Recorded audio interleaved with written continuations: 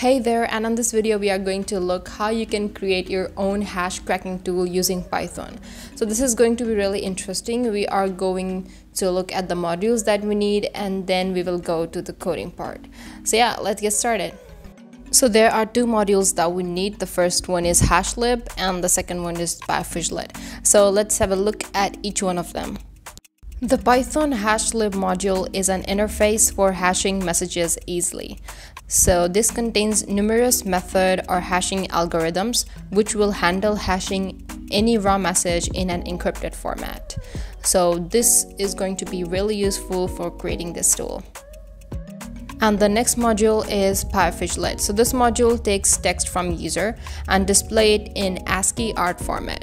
So it contains different types of fonts that can be used to make script look more attractive on the terminal when we run it. So now let's move on to the coding part. Let's start by importing the modules, hashlib module and the other modules.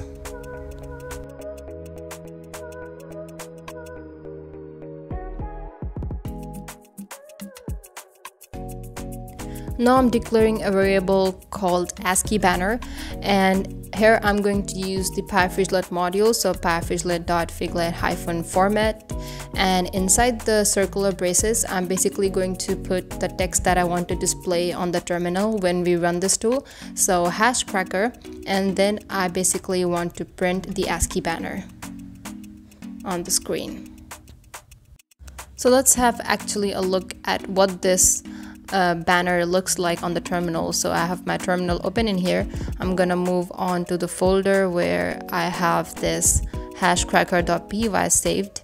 So python3 hashcracker.py, and after I hit enter we can see the hash cracker in ASCII format, and it looks good. So now let's move on to the next part. Now we are basically printing the available algorithms or options on the screen, so the user can choose any algorithm from it and then we can decide what we need to do with it. So write in options or algorithms available and then the name of algorithms like MD5 or SHA-1, etc.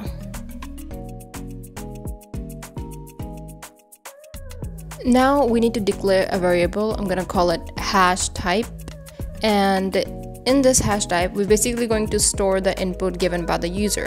So the first input that we are going to take is what's the hash type or what's the hash algorithm. So basically user is going to choose from the given options and type it out on the screen, and then it will be stored in the hash type.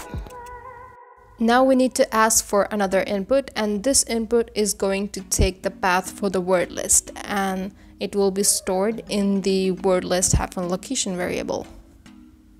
Now the one and last input that we want to take from the user is the actual hash that we want to crack, which will be stored in the hash variable. Now I'm going to declare another variable which is going to open the file or the word list file that is given by the user and read that file, then store it in the word list variable. Now in another variable list we want to take the word list provided by the user and split the strings into a list. So we can do that with the help of split lines function. Now we need to start a for loop, so for word in list, so we want to check each word in the word list and then we need to encode it using the given hashing algorithm, and then we will check if the hash of that word and the hash given by the user are same or not. If they are same, then we have cracked it, otherwise display nothing on the screen. Now with the help of if statement we are checking the hashing algorithm given by the user. So if it is MD5, then you need to perform this function, else that function. So this is the syntax for the hashlib library. You have to provide the hashing algorithm that is MD5, then we need to take the word from the list and then encode it in UTF-8. Now we need to take another variable that is hash, and inside the hash we basically want to store the hex form or the hexadecimal form of the hash object variable. So hex object.hex digest function, and with the help of if statement we are going to check if that hexadecimal form of that word is same as the hex given by the user. and according to that we're gonna print a statement on the screen. So this 1:32 is basically a syntax to change the color for the print statement. So I'm using the green color, so you can use that and research more about that on the Google. Now we need to go on to the elif statement. So we are now checking the hash type. So the hash type is going to be now SHA-1.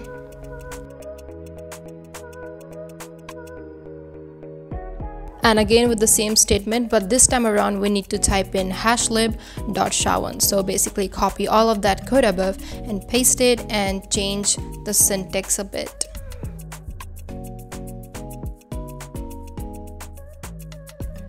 Copy the elif statement and paste it 4 times and change it according to the given options.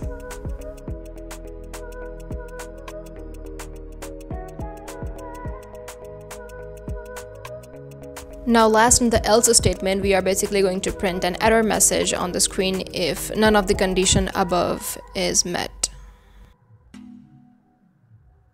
So let's have a look again at the whole code. So first import the modules, print the banner on the screen, print the options available on the screen, and then take the hash type from the user, take the location of the word list from the user, and take the actual hash from the user. Then open and read that word list file, and then split them in lines, and then start a for loop in the list and check if the user hash type is MD5, and according to that perform all those functions given in the if and elif statements. Otherwise, print an error on the screen. Now let's have a look at how this code works. So I also got a txt file in which I have stored some hash of some particular algorithm. So I have the MD5 hash, SHA-1, and other hashes. So I'm going to open my terminal now, and I'm going to clear the screen up and run the code again. So what's the hash type? MD5, and the word list location is wordlist.txt file, which is in my current pen testing folder. I already downloaded it over there. Now I'm going to copy this hash and paste it on the terminal and hit enter. So hash found, hello. So it's working perfectly fine. Now let's have a look at another hash, copy it, and I'm gonna zoom the terminal a little bit. Then I'm gonna run this code again, and this time around the hash type is... Oh, did you notice something? We wrote SHA-224 2 times in the print, so let's change it. Open the code editor and let's change this thing real quick.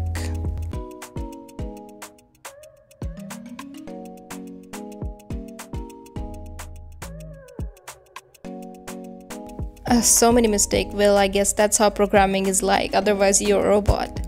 So I'm gonna open the text editor and copy the SHA-256 hash again and run the code again. So Control C, let's clear the screen up and run the code again.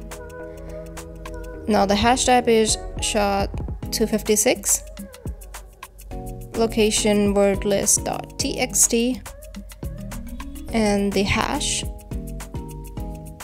Oh, we didn't got anything. I guess something else is wrong in the code. Oh my god, I forgot to change the hashlib.256. Now it should be working fine. Let's run the code again and type in all the details again. Hope it works this time. And yeah, it worked. We found the flag, hash found. So this is how it works. You can try and add more algorithms in it and make some more changes if you want to. This is just basic code so you can understand what is going on and how to do it. So thank you for watching this video and hope you like this video.